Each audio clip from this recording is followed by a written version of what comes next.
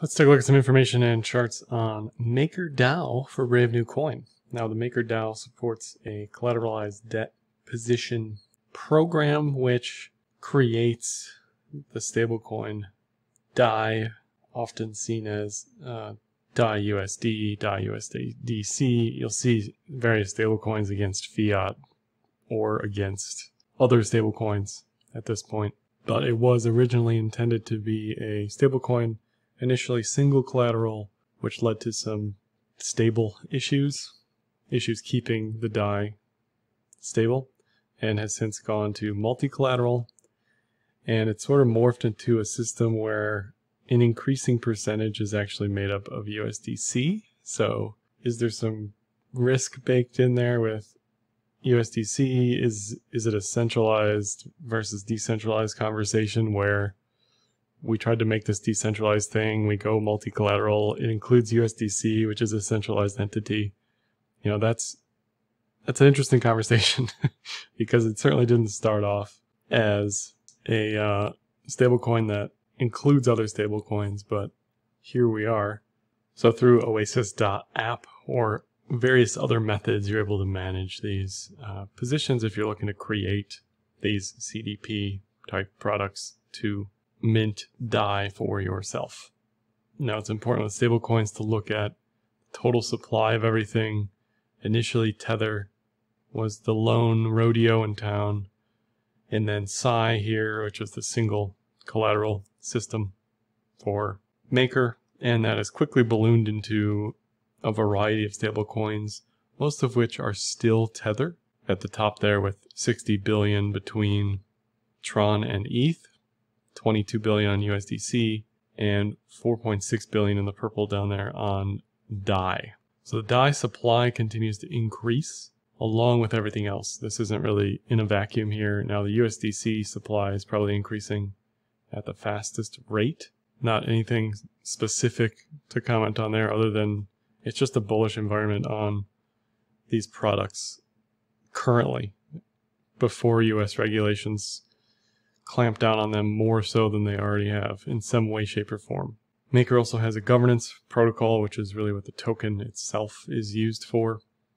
And in general, it's hard for me to be bullish on governance tokens on anything. Maybe they make the most sense on things like DEXs and stablecoins where you are adding or subtracting from the debt ceiling, talking about interest rates, savings rates, talking about liquidation ratios, all sorts of stuff, right? There's all sorts of votes that happen here that you can participate in, but for the most part, I'm guessing many of these are passed based on whether or not it makes sense for the protocol, the token, right? And that's based on who owns Maker. So you can't vote unless you own Maker. And if we look at the total DAI again, it's at close to 5 billion, close to 5 billion. They have this road to 10 billion DAI. I don't know why, some arbitrary number on this website, but really the important thing about Maker is they also have a burning mechanism, which at that point at a protocol level, you can calculate things like a PE ratio, which is currently 20 for those of you who know that legacy term. But if we look at what makes up all of the various collaterals, you can see TUSD is in here, USDC is in here a couple times, and USDC makes up a significant portion of the total 4.9 billion, 2.1 plus 240 million. So, it's a significant amount, right? This isn't just crypto in its purely native form here. This isn't just ETH-BTC or Wi-Fi. Pax, I think, is stablecoin as well. But to me, this adds a layer of risk. Let's say USDC has some issues with stability or regulations or something. I don't know. You're going to see that trickle down to the multi-collateral DAI, right? Because it's included in all of this stuff. So you're going to see tremors of problems with the collateral in this decentralized, in quotes, ecosystem. So it's certainly an interesting discussion to be had about how decentralized is this if we're including this amount of centralized coin in the underlying and the collateral. They have a countdown here. You can see the amount of fees that are collected, the burning rates. You can see where the fees are collected. You can see what that translates to per year. So there's clearly at a protocol level, based on the governance, a baked-in burning mechanism. And in general, with buybacks or burn, whatever, however you want to consider that, anytime supply is being reduced, typically you see a reaction in price eventually, right? Now there has to be supply-demand equilibrium.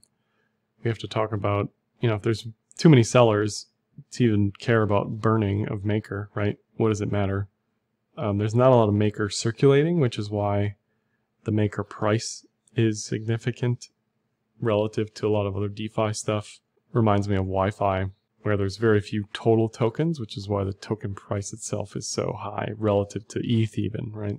But they continue to burn Maker, and this will continue, indefinitely.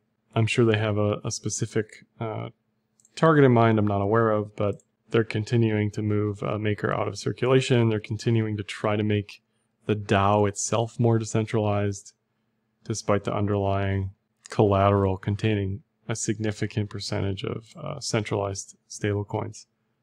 If we look at this similar PE ratio type of conversation for other coins, Maker's on the high end, but at least it has a PE ratio that's baked into the protocol. So for some people that I talk to about Maker, they say it's the only DeFi coin with an actual PE ratio because it's in the protocol.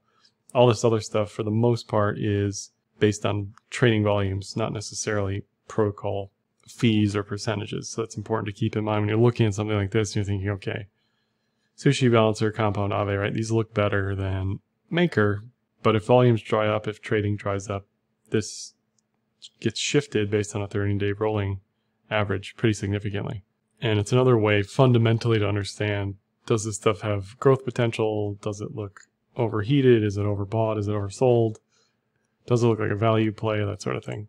If we compare the top 3 lending products, Aave, Compound, and Maker, we can look at total loans, total borrows, total liquidations. I like to look at all that stuff. Total lending, and Maker is down at the bottom here at 4.7, but collectively these are pretty similar, and this will shift in regards to incentives or APYs at any given time, right?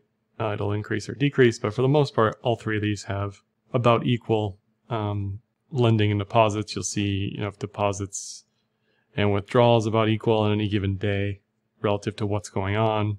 One issue with Aave and Compound relative to Maker is that Maker has had historically fewer and fewer less liquidations. So this is the liquidation volume. And if we look at that big liquidation day on May 18th, most of it was Aave and Compound at a combined 286 million. Well, we'll say 300 million even, with Maker at around 42 million. So the liquidation engines are less impactful for Maker for the ecosystem as a whole relative to Aave and Compound, where if this stuff starts to sell off in a big way, it's mainly due to things like Aave and Compound and not Maker. Not that Maker doesn't play a role there, obviously, but Maker much less so.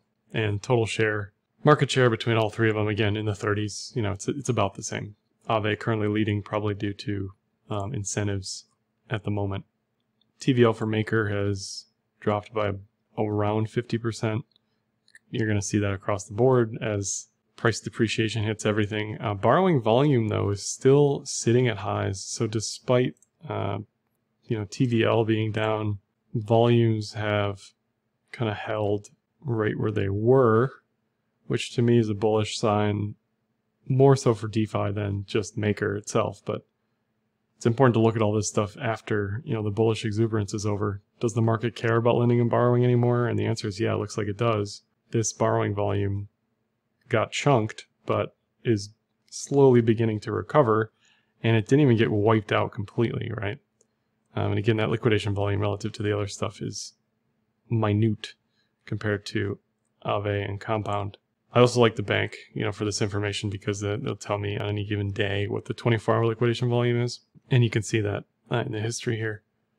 If we look at the on-chain transaction stats for Maker, as with any governance token, I think most of these on-chain stats are pretty meaningless unless there's a big vote or unless price moves in a big way. You're not going to see a lot of on-chain activity for governance tokens. So how much of this really matters for price? It's hard to say. It doesn't matter at all. because you don't really need to be moving. You know, if I have Maker, I just hold it. I don't need to do anything with it, right? It's not like a medium of exchange or anything like that. The same thing with the active addresses. You'll see these pop up and down relative to price, but not really anything else too specifically. And Maker's NVT is currently basically near all-time lows, which would be bullish in a vacuum, but again, NVT wasn't really built for things that don't move or need to move, right?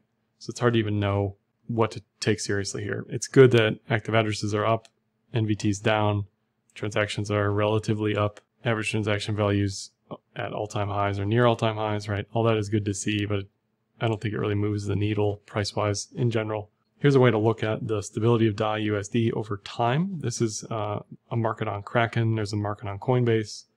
You could look at all these markets collectively, make an index, and boom, there you get your value, which is what things like Link or Band, oracles on DeFi do. But if we just look at this chart specifically, since 2021, DAI has been increasingly stable, and my guess is this is due to an increase in collateral of centralized stablecoins, right? So it's getting kind of dishonest to say that like DAI is stable relative to ETH. You know, well, you know, it's kind of stable relative to the other stablecoins that are the collateral, right? That was the whole reason to add multi-collateral DAI in an effort to make this thing more stable, because it was all over the place for a long time in 2020, where it went up, it went down, eventually it came back. But my guess is a lot of this is related to the USDC, PAX, and TUSD deposits, and not ETH or BTC in the underlying there. If we look at the technicals for Maker USD, it had this breakout in January along with everything else, where all of a sudden people cared about DeFi for the first time, right? In a big way on a lot of these charts. You know, Maker's been around for a long time relative to the other DeFi stuff, but the market finally woke up in January when it broke this multi-month, multi-year range to the upside. So the biggest support right now sits right at that previous resistance, currently at around 750, 850. So if this trend is in fact over, if this does in fact reverse, there's a high possibility that this will eventually want to retest the previous breakout point. Currently, there's a decent argument for support at 2600 based on the 200-day moving average. Decent support at the S1 monthly pivot at 1500. And below that, it's sub 1000, right? Regardless of how bullish I am on Maker, you know, the chart is the chart. So if there's no support until the previous breakout point, you know, that's the support. You could argue some support in here, but with all these charts since January, they just went straight up and didn't consolidate. So there isn't really any strong supports, and you see that in volume relative to where it's sat for 2+ years. There just isn't strong support down there. Cloud is also telling you be careful, it's below the cloud now, and things may start to get increasingly bearish on trend. First time it's been below the cloud since it broke out above the cloud in December 2020. Maker BTC has a similar big breakout point around 06. You can see a big volume level there, monthly pivot there. So if Maker does sell off, I expect Maker BTC to retrace to that level. This would be a difficult pair to trade because, I mean, look at the volatility here. This is the 3-day. So this thing just goes all over the place at any given moment. And on trend, it really hasn't done much since trading began. You know, it's just extreme ranges all over the place. And if this does sell off, I like 06. Higher highs would probably be 0.2, you know, 0.1 plus definitely, but probably 0.2. And then Maker ETH, very similar, extreme volatility, heavy downside. If I add the 200-day moving average on the 3-day chart, so effectively the 600-day moving average, then we get a pretty decent resistance level along with 1.6 ETH as far as horizontal level, that if we get above both of these, you know, I like upside to 3+, 3.1, 3.2, something like that. So 2x from here if we can break through this resistance. So I like Maker. There's some questionable issues with centralization of the collateral, but overall it's a much needed utility for the DeFi ecosystem. People are using it. It has a use case, you know, it has a burn mechanism. It has governance that's working, and amongst its competitors, it's about equally weighted. Lastly, I'll just mention the ETH-BTC fund on Enzyme.finance along with the DeFi portfolio. Maker is in the DeFi portfolio.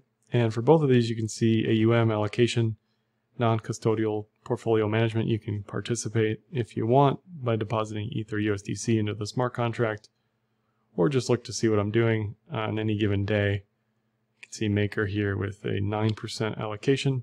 Some of the stuff I can lend through yielding on various borrowing platforms, specifically Aave right now. A few weeks ago, it didn't really make sense with fees. You know, if I'm getting 0.8% APY, didn't make sense if fees were infinity to even lend that out, right? Maker, 0% on Aave right now. So that's all I have access to as far as these borrowing and lending protocols at the moment for this stuff. And Enzyme's continually adding more and more stuff to do with these tokens in the DeFi ecosystem. But if you ever want to see what I'm doing or how I'm doing it, you can pop on over to either of these. You can see all the trades I make, the sizes, AUM, performance, allocation, etc., etc. So that's all for this one. Like, dislike, comment, share, subscribe. Happy trading.